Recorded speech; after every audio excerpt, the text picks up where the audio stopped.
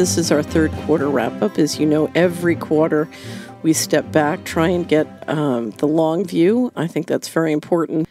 So what that means is we're going from an industrial economy where G7 ruled the roost and the emerging markets provided our natural resources to G7, which was in control, to something that's much more balanced, where productivity or production and consumption is much more balanced globally. And so we're going from an industrial economy 2.0 to a networked economy 3.0.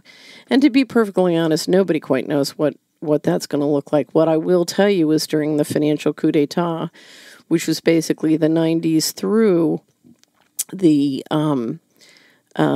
bailouts, what you had was a great deal of capital shifted out. And now that capital, with the bailouts over and the trail gone cold, the liabilities shredded or covered up and the paper trail certainly shredded, that money is free to be reinvested. And it's an enormous amount of resources. And, of course, the question for all of us is where is it going to be reinvested? My goal with this is to give you a better map so that you can sort of find and create your unique pathway, because there are a lot of opportunities.